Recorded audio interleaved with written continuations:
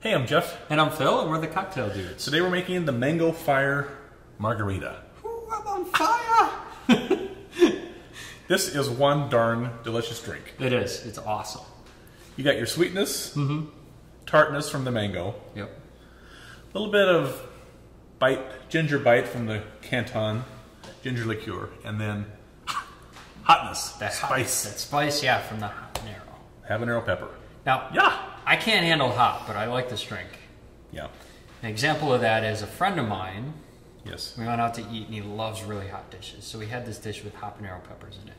And he's eating it, and he's got sweat coming down his brow, and he's almost crying, and his nose is watering. He just looks a mess. And I just reach over and pick up a seed with my finger and put it on my tongue. And I'm just like, my tongue is numb, it's on fire. It was like the worst thing ever. And I can't believe he ate that whole dish. This isn't that bad. So, because we don't muddle the habanero. If you do, you'd probably kill somebody. Yeah, we just shake it with ice, Yep. and that muddles it enough to give just the right amount of spice. But yeah, if you want to kill somebody, muddle it first, and then say, here, try this, dear.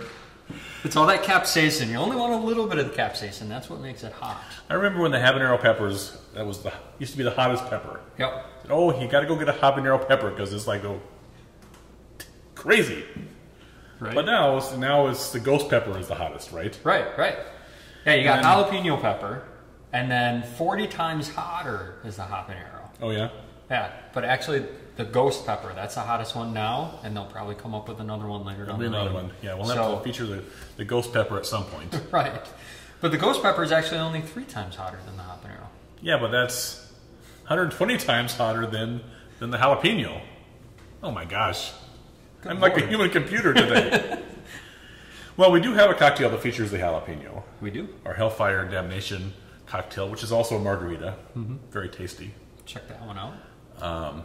But this is very good too. So we should stop yammering and begin making it, right? Let's make it. All right. We're going to start with 2 ounces of mango puree.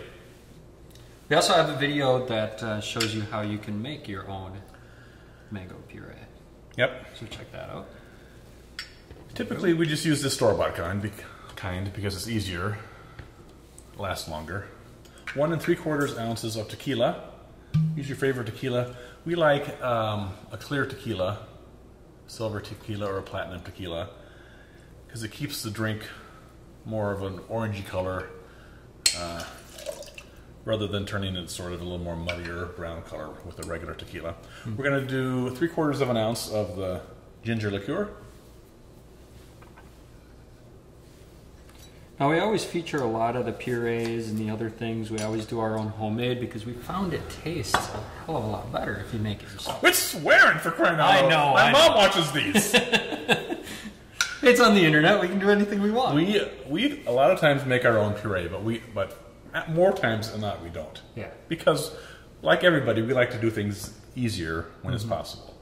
It does taste a little better, you're right, but it's not always worth it, right? That's true. Yeah. In this way, you have this in your refrigerator. Someone comes over and says, make your mango fire martini. You're ready to go. Or margarita, rather. If you're doing a big margarita party, though, that's the time where maybe you would take the time. That's when we do it, yeah. So we're going to do 1/2 ounce of agave nectar.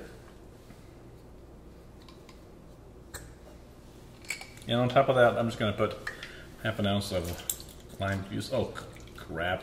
Oh, that's coming. That one kind of sputtered out. Well, I used a small half of lime. I figured that would be enough. It was perfect. It just was. Thank goodness.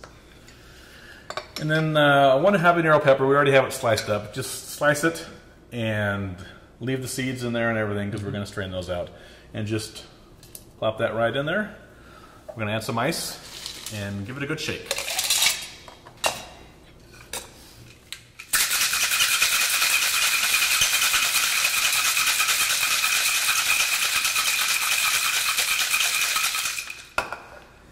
Now you definitely don't want the seeds in the drink. So we're actually going to double strain it.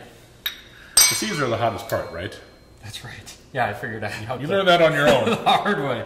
So you just use a fine mesh sieve, pour that right through. A couple ways you can garnish this.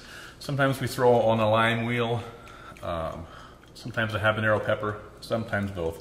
So today we're going to just add a habanero to the side. go. And there you have your delicious, sweet, tart, and spicy mango fire margarita. Enjoy. Cheers.